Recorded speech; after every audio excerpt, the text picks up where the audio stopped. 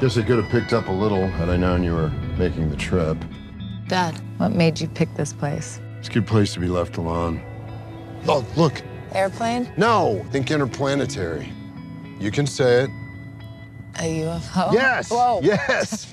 Well, technically it's an IFO because you just identified it.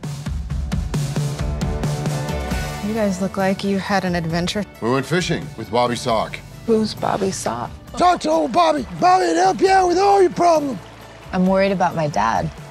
He's in the middle of nowhere with just a dog, some blinking lights, a sock. Acidman! Dad. Dad, what the hell?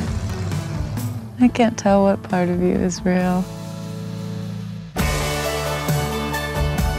Nobody could ever support me in anything that I had to do that was important. How about a thank you for traveling 2,000 miles to be here? He thinks very highly of himself. So what are you doing here?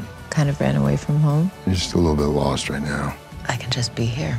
I was here first. They want to make contact in 2 days. Be rude not to acknowledge their presence. Hit it. Now? Now. So much that we don't know about. So much mankind doesn't want to know about.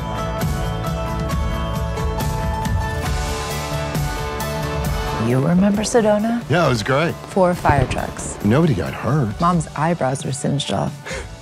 I told her to get back.